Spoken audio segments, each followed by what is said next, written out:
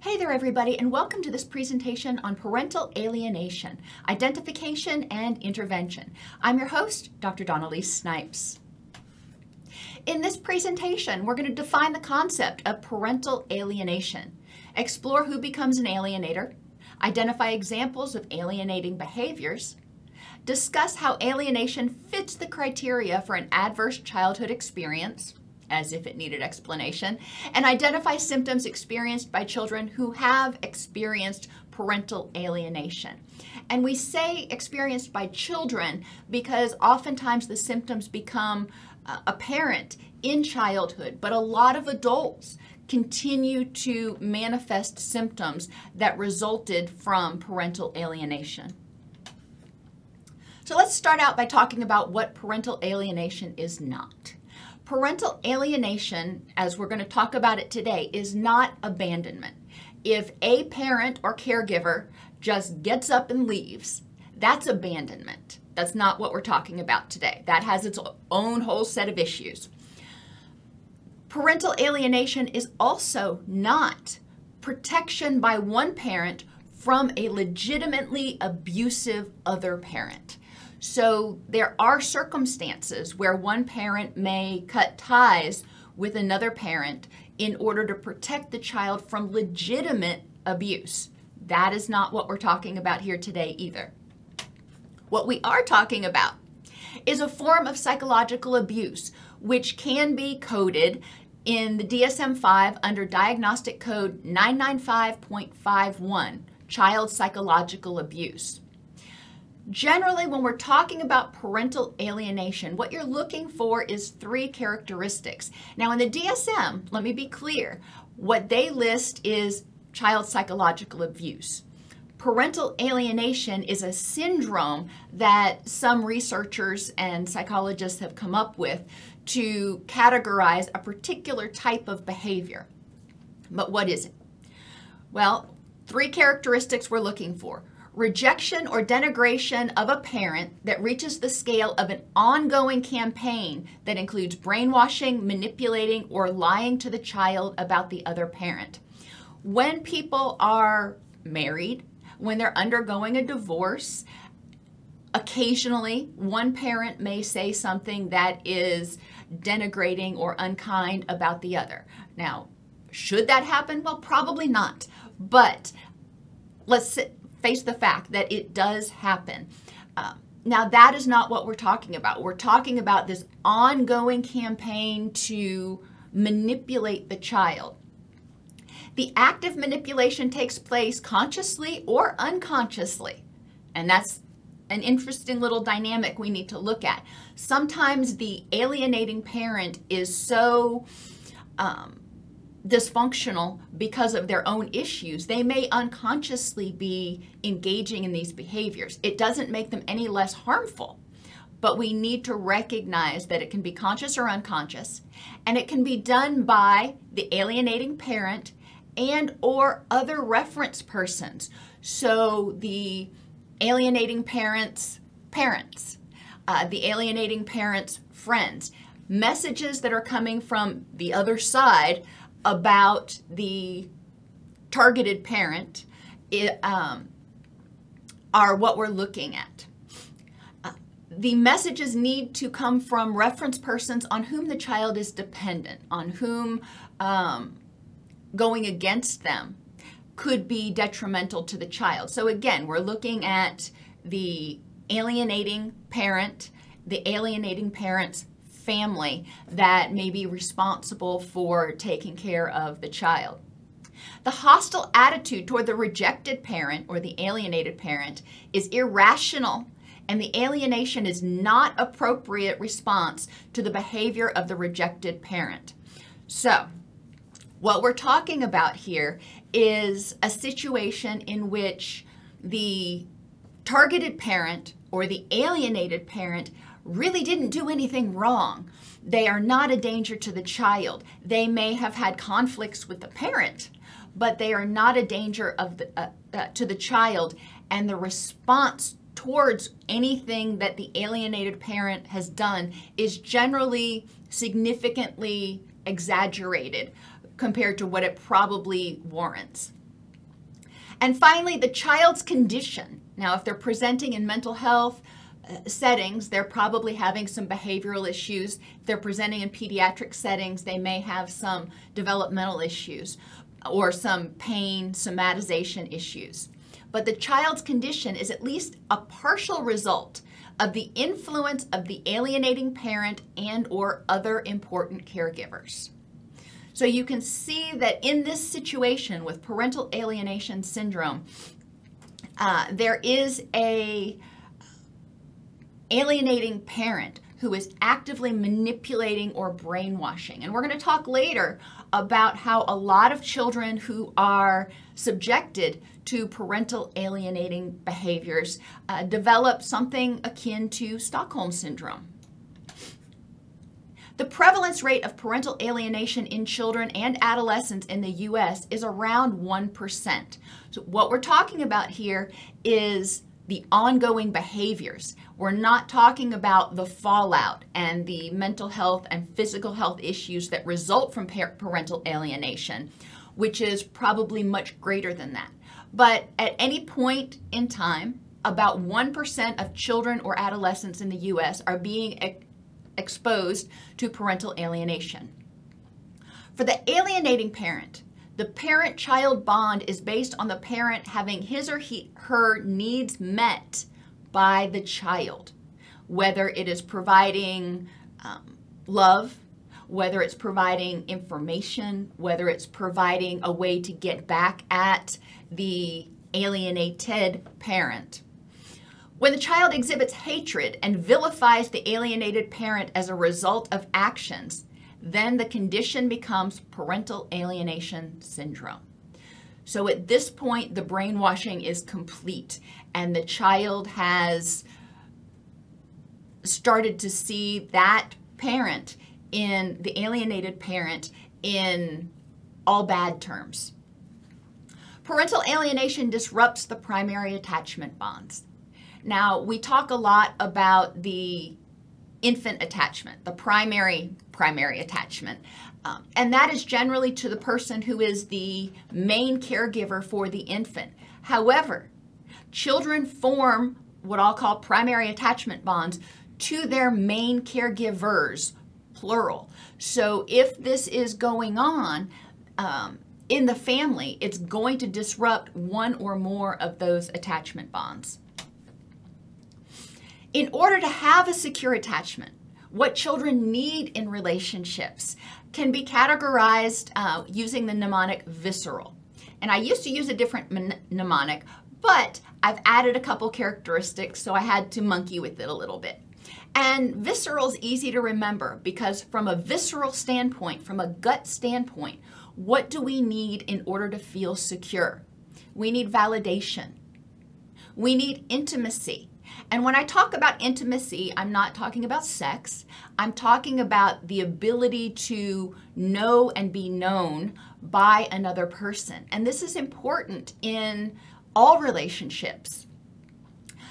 The child, the person, needs safety in their relationships in order to be vulnerable, in order to engage in self-disclosure and build intimacy. People need to feel safe. They need to have consistency. It's not enough to be able to sometimes trust that caregiver is going to listen or respond. The person needs to have consistency in their ability to feel safe and validated in that relationship. They need encouragement and support. Becoming vulnerable, taking chances, growing, dealing with life and the troubles of life can be really difficult. So in secure attachments, you have a person or persons who are there, who serve as a safe home base that can help people pick themselves up and regroup after a failure or endure challenging times. Responsiveness. We need people who are responsive. Not only are they consistently there, but they're not just bumps on a log. They respond. They validate how we're feeling. They provide that encouragement and support. And they help us, especially when we're talking about children, caregivers help children learn how to deal with their emotions and develop those emotional regulation tools. We need the ability to be authentic, and that is really important in relationships, and part of that is intimacy.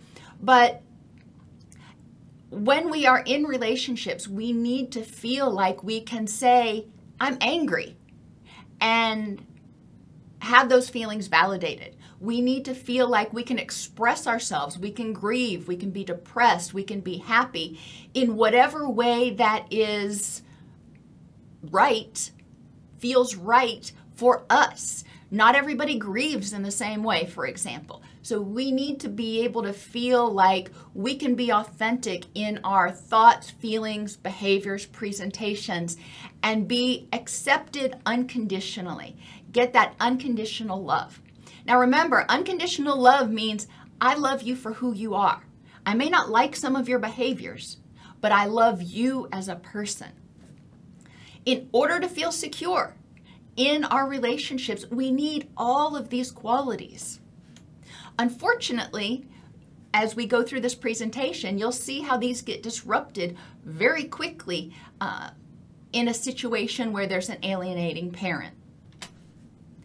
So who becomes an alienator? Often, this happens in situations in which the alienating parent has significant attachment dysfunction and trauma themselves. That doesn't excuse the behavior, but it helps us understand why some people may go to the extremes of parental alienation and using the child, whereas others can go through challenges in their marriage and challenges in life and even divorces and not become alienators. So in parents who become alienators or caregivers who become alienators, we often see that the alienating parent has codependent tendencies. They tend to be highly critical, but they tend to need others, and they are terrified of rejection. They need to be needed. Narcissistic, and a lot of times people who are narcissistic think that the world owes them something, thinks that they know better than everybody else. But other times people who are narcissistic are using this grandeur to cover up this significant fear of abandonment. Antisocial. People who engage in parental alienating behaviors are often challenged when it comes to empathy, and they often use, obviously, as we're talking about, use the child and use manipulation in order to get what they want, irrespective of the consequences to other people. So empathy is kind of out the door, and it's all about me. And borderline. We know that people who've experienced trauma in childhood have a high likelihood of developing borderline tendencies, maybe not rising to the level of borderline personality disorder. But people who have borderline tendencies are, again, very terrified of abandonment. They have a very unstable sense of self, so when they can't control the environment, they feel out of control. And one of the preeminent behaviors we see in people with borderline personality disorder is splitting. And that is looking at people as all good or all bad. I love you or I hate you. And in the person with borderline personality, when they are engaged in conflict with the other parent, they often split that person psychologically and see that person as all bad. And they take those perceptions and communicate them to the child. And children, by their very nature, especially children under the age of 12, have more difficulty with abstract reasoning and abstract thought. They tend to think a lot more concretely. Children who are even younger than that, like elementary school age, often think dichotomously, all or nothing anyway. So it's not hard for a parent, the alienating parent, to support this all or nothing thinking and this splitting behavior. So how is parental alienation syndrome an adverse childhood experience? Well, we already know that from the earlier slide that it can be characterized as a form of psychological child abuse. So, category 1, it qualifies as a form of abuse or neglect of the child because there's psychological abuse going on, but there's also often psychological and sometimes even physical abuse of the alienated parent. So the child is seeing interpersonal violence, especially psychological interpersonal violence, toward the alienated parent from the alienating parent. So it's a double whammy there. Not only are they experiencing direct abuse, but they're witnessing abuse. So those are two of the adverse childhood experiences that have been identified. Parental alienation syndrome often triggers or exacerbates mental health or addictive issues in the alienated parent, which makes them less emotionally and or physically available and responsive to the child. When you are constantly being undermined and criticized and villainized by not only the alienating parent, but then also you start to see it coming from your child, that is extremely traumatic to a person and almost undoubtedly triggers feelings of anger, depression, helplessness, even anxiety in the alienated, in the targeted parent. So the alienating parent is actually causing mental health issues. And we know that one of the adverse childhood experiences is living in an environment in which one or more caregivers has a mental health or addictive disorder. We've already talked about how the alienating parent likely has one or more mental health or substance abuse issues. But we are also now looking at the fact that the alienated, the targeted parent, also by virtue of this interaction may develop mental health or addiction issues. And finally, another category, the third major category of adverse childhood experiences, is abandonment. Now, I said parental alienation syndrome is not abandonment in the sense that a parent willingly decides one morning to get up and just leave the family. However, in parental alienation syndrome, the alienating parent sends messages to the child telling them that you're going to be abandoned. Your other parent doesn't love you anymore. And they also may create situations that appear to demonstrate that the other parent is abandoning them, such as changing times of birthday parties or not telling the other parent about recitals or football games or whatever else is important to the child. And then they use that and they say, see, they didn't show up again. So let's talk about some of these alienating behaviors. One category, if you will, is making it uncomfortable for the child to visit the other parent. They may refuse to allow children to take possessions between residences. They may say something like, if you are really going to go over there, then you need to leave your stuff here. Or if you go over there, that parent needs to provide you with everything that you need. And if they don't, then that is evidence that they don't care about you. They also may limit the pictures of the child with the other parent. So by eliminating these pictures, they are eliminating memory triggers and indirectly trying to erase the memories the child has with that other parent. So all they see and when they're with the alienating parent is pictures of them with the alienating parent, and there's like no evidence of the alienated or the targeted parent. They make it seem like the alienated parent doesn't care. They may give children choices when they actually have no choice, such as saying, do you want to go to the zoo with me today? And the child says, yes, I want to go to the zoo. Well, sorry, your other parent has custody today and they won't let you go to the zoo with me. So maybe some other time. So they get the child excited and then they dash their hopes. They may resist or refuse to keep the other parent in the loop. Talked about that.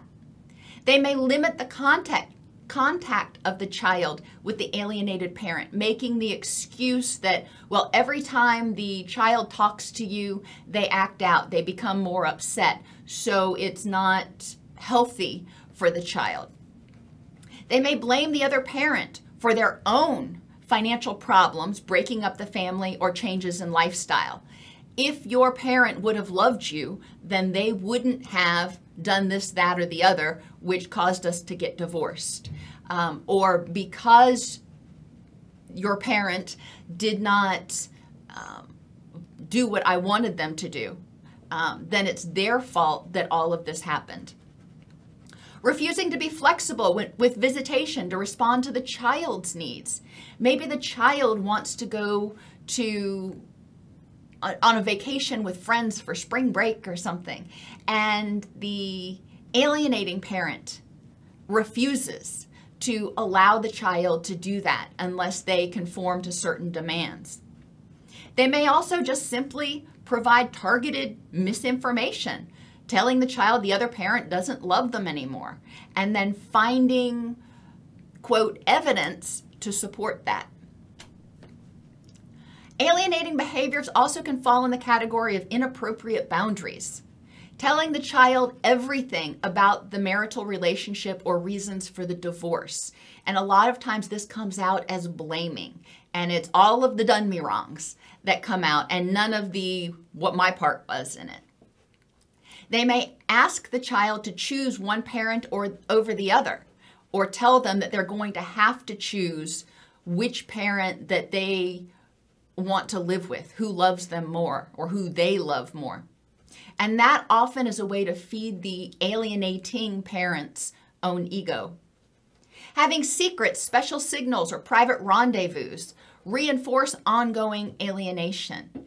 If the child is visiting with the alienated parent, the targeted parent, and the alienating parent sets up a secret rendezvous or shows up at school and takes them out for lunch in order to check in on them to make sure they're doing okay, it can set up the notion that in the child's mind that, oh, I must be unsafe if my parent is having to check up on me while I'm with the other parent. Using a child to spy or gather information about how the child support is being used, about what the other parent is doing, if they're going on vacations, if they're dating, if whatever. Quizzing the child about the other parent's personal life. Telling the child not to call the other parent mom or dad, but instead call them by their name. And that is another huge way to start trying to break that bond, because it violates the caregiver-child boundary when we start calling people by their first name. That's just culturally, that's not what we do. And changing the child's name so that there's no association with the other parent. This is another way that the alienating parent may try to erase the memory, erase the knowledge of the targeted parent from the child's memory. So they may change the child's last name to their maiden name, for example. Making the child dependent, often medically, and creating a distance between them and the alienated parent who cannot handle it. And this can be things like allergies or ear infections or whatever else.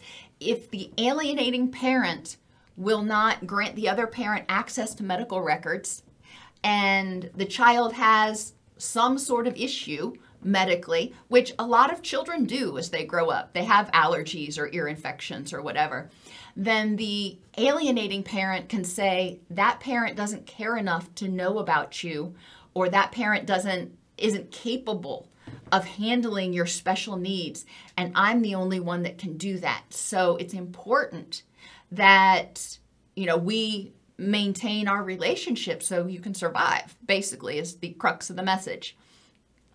They may create fear in the child about litigation procedures, telling them how awful it's going to be when they're up on the stand and being cross-examined, and how horrible they may feel, or how judged the other parent may judge them when they tell the truth about all of the awful things about the other parent. I mean, remember, we're talking about splitting here, so there's no just get up there and tell the truth. There's get up there and tell the truth, and oh, by the way, this is the truth. Here's all the awful stuff. A lot of times children subjected to parental alienation can't remember good times with the other parent. They can't remember nice things that the other parent did, even though the other parent has done a lot of nice things and loves them dearly. That has been systematically erased from their memory. There also may be threats of deprivation of love or suicide or physical violence if the child doesn't support them. If I don't have primary custody of you, I can't survive. And so, it's important that you make sure that the judge grants me primary custody, because otherwise I'll kill myself. And that is not okay in any situation, to put a child in that position. Reacting with hurt or sadness to their child having a good time with the other parent. And this can be overt manipulation. And again, it may be unconscious responses because they truly are sad and fearful of rejection if the child loves anybody else. And expressing anger or withdrawing love to pull the child away from the other parent. So they get angry when the child talks positively about the other parent, or they pout. And fine, if you like that parent so much, why don't you just go live with them? And then they storm off into their room. So what happens when a child's exposed to several of these situations? We may see it manifest physically, headaches and stomach aches. When children are going through this, especially when they're being brainwashed, there's a lot of stress. And that stress means that HPA axis is super activated, and it will impair their sleep. It will increase inflammatory cytokines. It will increase pain issues. It will increase stress-related symptoms. It may increase impulsivity and addictions in the child or adolescent, because remember, the prefrontal cortex is still developing. That's where we have our impulse control, our higher order reasoning, those sorts of things. And that area of the brain is still very malleable and still very susceptible to neurotoxicity. So when the child's brain is exposed to chronic stress, there are changes, physiological, structural changes in the brain that result from that stress. There may be developmental delays that result partly from the brain changes, but also partly from the child not getting adequate quality sleep and having disrupted circadian rhythms. So they may lag. They may have autoimmune issues because of the increase in inflammatory cytokines, as well as the suppression of the immune system as a result of circadian rhythm disruption. And they may have sleep disruption, and we already talked about that. Affectively and cognitively, children may exhibit Stockholm syndrome, where it is, in order to stay safe, somewhere deep down inside, I mean, they're 4, 5, 8, they may not be able to articulate and say, I can't survive if I don't have a parent to take care of me. But somewhere deep down inside, their brain recognizes they need a caretaker. And they're being programmed to believe that the targeted parent doesn't love them anymore. Therefore, no matter how horrible the alienating parent's behaviors may seem, they have to somehow cognitively make sense to them to stay in that relationship. And so a lot of times they start seeing that person's behaviors as loving and protecting and caring.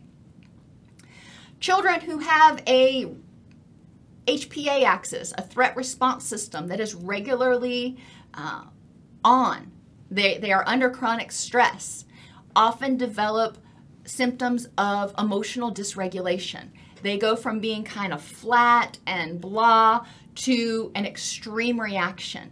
And that's because their body reacts by dumping, to use, oversimplify it, an excess amount of stress chemicals when they start feeling stressed. And children who are exposed to parental alienation experience feelings of guilt and shame, anger, anxiety, depression, about a whole range of things. They may also hone in on the alienating parents' cognitive distortions, and they may start taking everything that the targeted parent does personally and negatively. Well, that person didn't call tonight, must mean they don't love me. Instead of that person didn't call tonight because they were flying between here and, Timbuktu and weren't able to get to a phone. All or nothing thinking, we already talked about splitting and dichotomies, and catastrophizing. And during alienation, one of the important characteristics of a lot of the behaviors is making it seem overwhelming. It's not just, well, that would be a little hiccup, or that would make me a little bit sad, or I feel unhappy about that. It is huge. Everything is extreme in nature. So the child starts perceiving the world in catastrophic views. If I do this, my world may end. And when you're hypervigilant that much, when you're exposed to that much chronic stress, oftentimes you develop a negative perceptual style. You're in that fight or flight stage. So you're hypervigilant, you're looking for stressors, you're looking for threats, you're looking for nonverbal cues that you are unsafe. And guess what?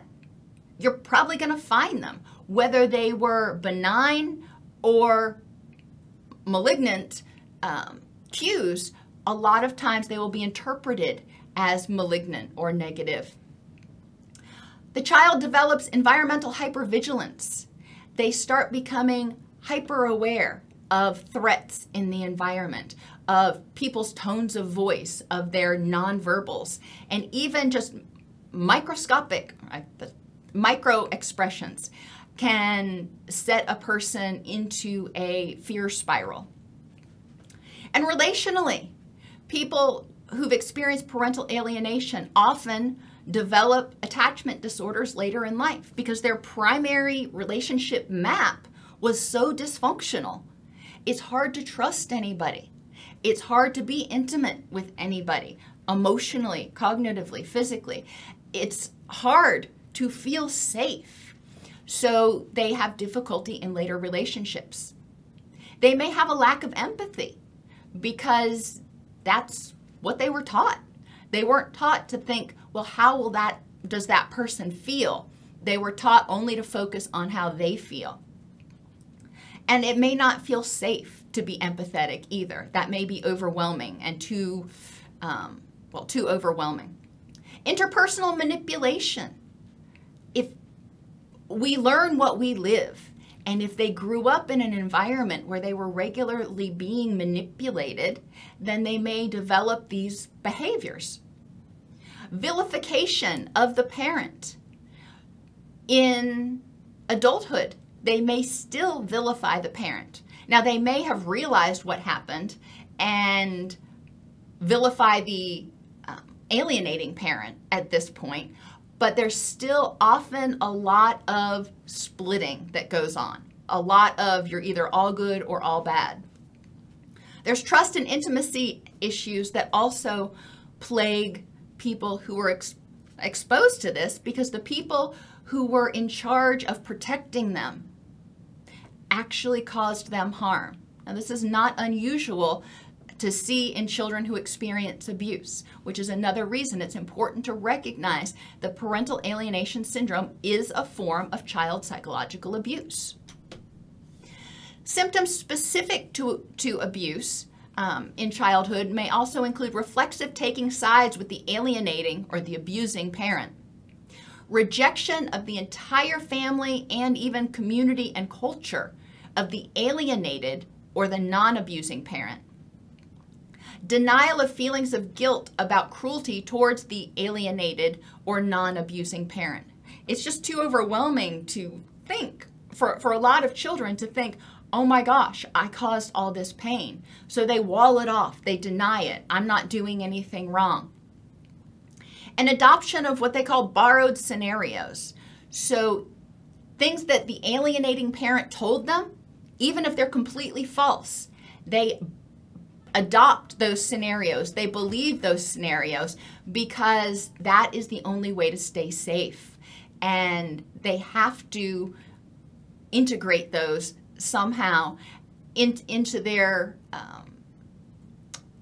memory banks in order to make it make sense and resolve some of the cognitive dissonance. Kids usually catch on to the manipulation, and when they do, they're often riddled with feelings of guilt and shame for what they did, even though, you're looking at them going, well, you were 5,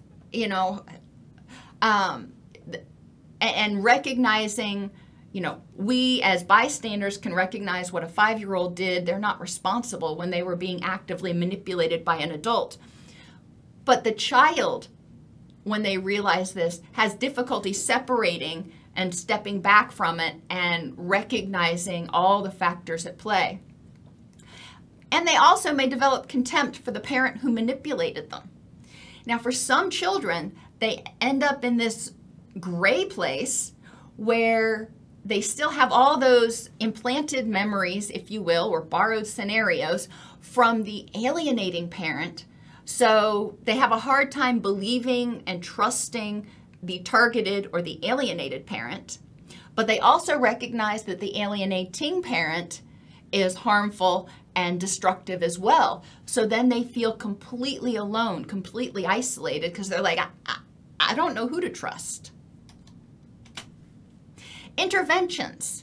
Now, a lot of the interventions are going to revolve around processing the trauma and processing the abuse that took place, and it takes time. Some of the interventions that are important include creating safety in the physical world as well as in the inner world of the patient. They probably have internalized a lot of messages from the alienating parent that may need to be restructured or checked for their validity, but they often have a very scary internal voice. They need to develop secure attachments, and that goes back to, I said I used to use the mnemonic CRAVES, and now I use VISCERAL, but it's important to develop secure attachments with the wounded child, the firefighter, and the manager. And those are terms from internal family systems. But inside all of us, we have if you want to think about it this way, we have a wounded child that bad things that happened when we were younger that never got processed, that never got resolved, still sit with that wounded child who's holding them going, I don't know what to do with this. And then we have a firefighter in our mind that acts frantically to put out the fires, to relieve the distress at all costs. I'm going to do whatever I need to do to protect the wounded child. And then there's a manager who tries to control and mediate between the two of them. Now, another way to look at this, Linehan proposed the concept of the logical mind, the emotional mind, and the wise mind. However you want to conceptualize it, it's important to recognize that a lot of people who've experienced abuse, especially if they haven't processed it yet, still have that wounded inner child that operates from the place of an emotional mind. It operates impulsively to protect itself. We need to help the person learn how to validate and comfort that wounded child and help them recognize some of their current behaviors as manifestations of the inner child. When they act out, when they throw a temper tantrum as adults, are they acting in their wise mind, in their adult self, in their manager, or are they acting in their emotional mind their wounded child, as that child coming out and throwing that temper tantrum. We need to help the person learn how to assure the firefighter that it's under control. We can tolerate this. It's unpleasant, it hurts, and we feel distressed. We want to be able to be mindful and validated in how we feel, but we also want to assure the firefighter that they don't need to come out and try to spray everything down, that we got this. We want to help the person grieve the lost child, the parental relationship, and other secondary losses. A lot of times the child or the adult will look back and have a lot of regrets and a lot of anger about being put through that. And it's important that they be able to inventory the things that they lost, both tangible and abstract, as a result of the violence, and be able to work through the grieving process. And finally, they need to be able to work through guilt from a context-based, trauma-informed perspective. What does that mean? That means stepping out of it, being that fly on the wall, so to speak, helping the now adult reflect back and look at the entire context of the situation and evaluate their part in it, if you will, evaluate the guilt that they still maintain, and evaluate how culpable, if you will, they were in that situation at that time with the skills and resources that they had. So there are a lot of things that can be done, that need to be done to process what happened if people were exposed to parental alienation. Parental alienation is at its core psychological abuse, and the feelings and beliefs that resulted must be processed in order to integrate that experience and fully grieve the associated losses. Parental alienation disrupts the core attachment relationship, and attachment disruption is traumatic for the child and will inevitably impact them physically, affectively, cognitively, environmentally, and that includes financially, because it's oftentimes impacts their work, which impacts their ability to maintain a safe, stable home environment, and relationally. I could talk a lot more about parental alienation and abandonment and other issues, but I did this presentation because somebody had specifically requested a basically high-level overview of what we're talking about when we talk about parental alienation. So here it is. Don't forget to like and subscribe, and if you have videos that you want me to do, please go to the comments section and let me know. I am happy to do videos by request.